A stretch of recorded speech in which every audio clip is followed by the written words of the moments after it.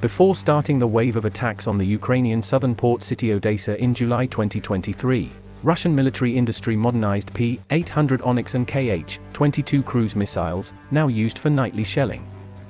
The P-800 Oniks anti-ship missile fired by Bastion Coastal Defense Systems got a general update, while the Kh-22 was modernized to the more advanced Kh-32 version, said the representative of the Defense Intelligence of Ukraine Vadim Skibitsky in an interview for the Ukrainian TV channel We Ukraine. If we summarize his words, the modernization of both missiles was aimed to upgrade their reliability and accuracy. In the case of the P-800 Oniks, he recalled how in autumn 2022, the Russians often used them to shell Mykolaiv, Odesa, and Kherson regions. There were many explosions but not so many hits.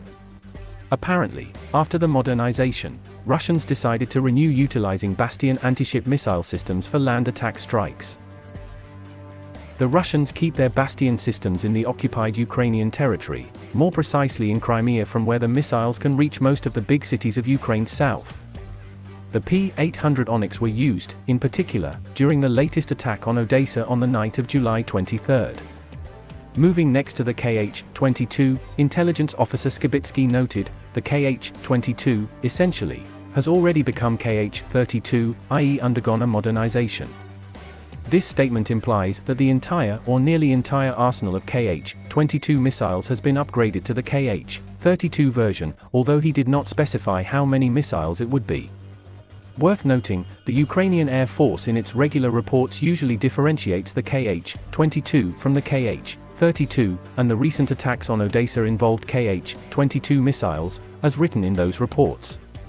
Defense Express earlier outlined the key differences between the Kh-22 and its level-up version called Kh-32.